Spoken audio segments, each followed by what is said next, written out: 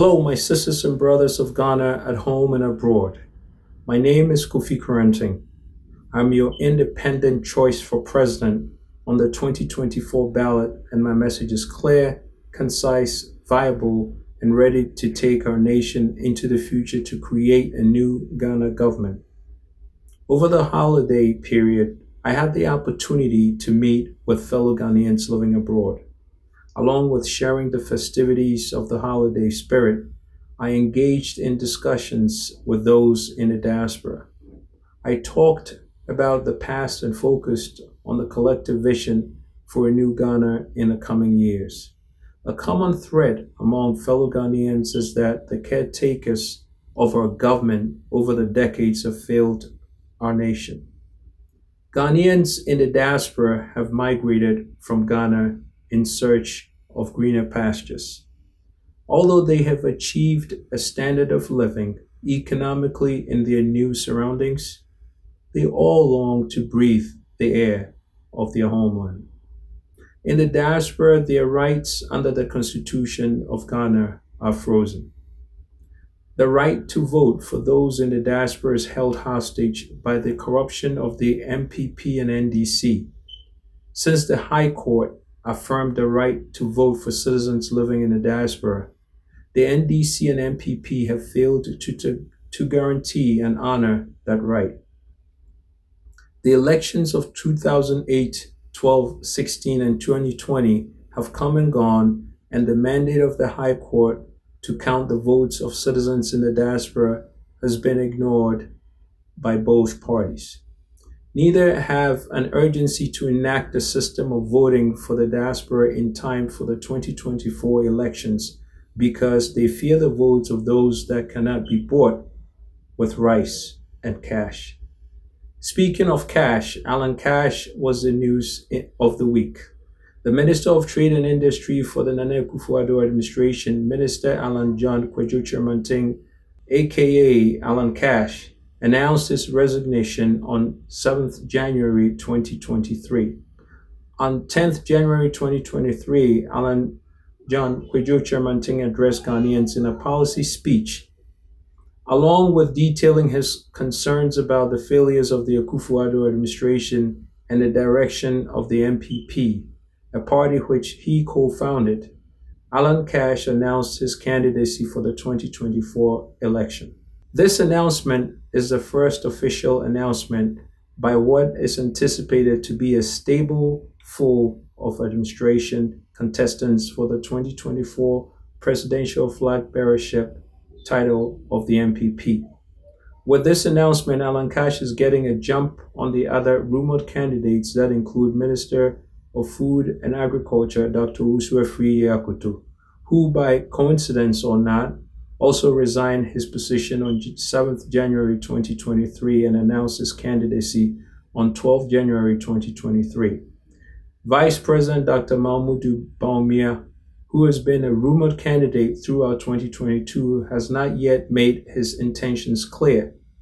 The MPP former General Secretary Kwabena Ejipon is also touted as a favorite flag bearer for the NPP. He has not made any official announcements. So as it stands today, Alan Cash is aiming to be the flag bearer of the MPP and John Mahama for the NDC.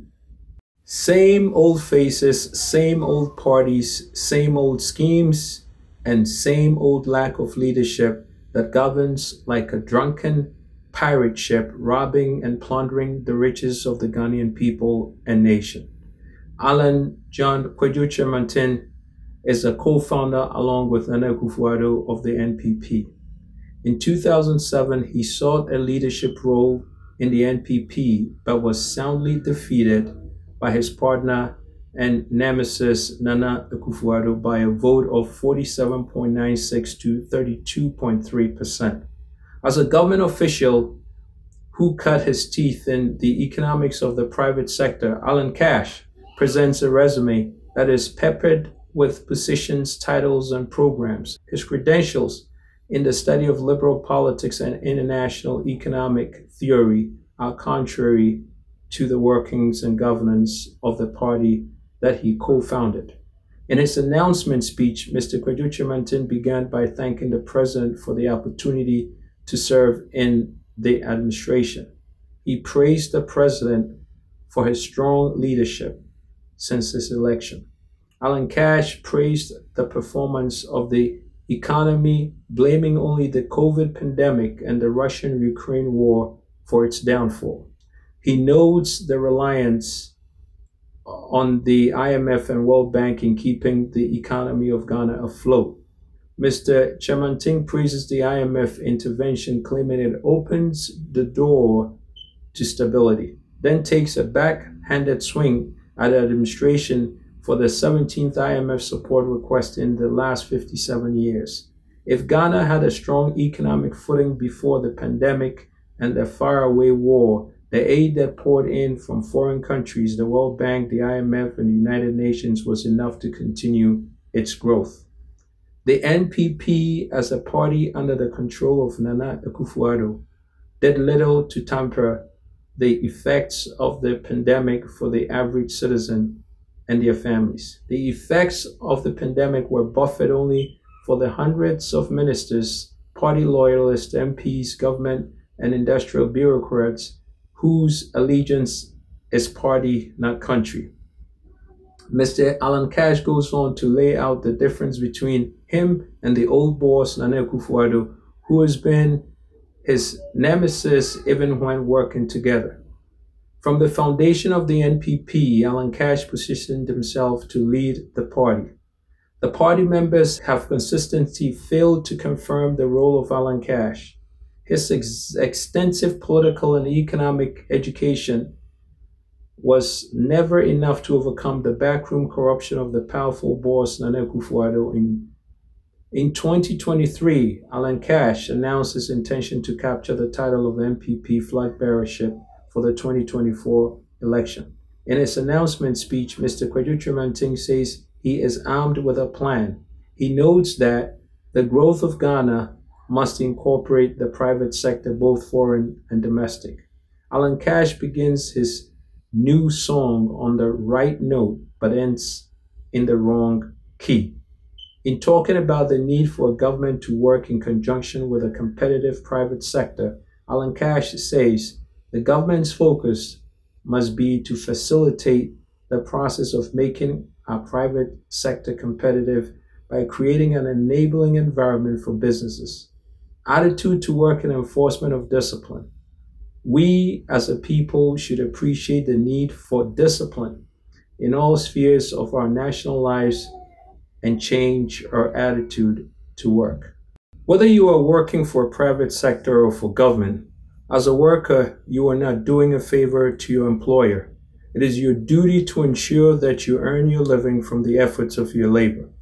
It's Mr. Alan Cash Kwadwo Kyerematen proposing that the government of Ghana become the overseer for the workforce.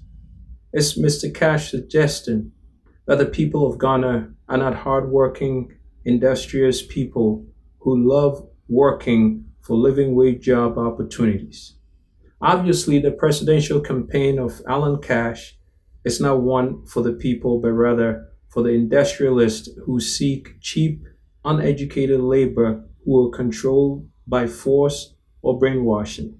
The underlying principles and policies of my independent campaign for president is steeped in a foundation of a science-based, data-driven, human-centered approach to bring a viable working government to our nation. I too want the private sector to succeed.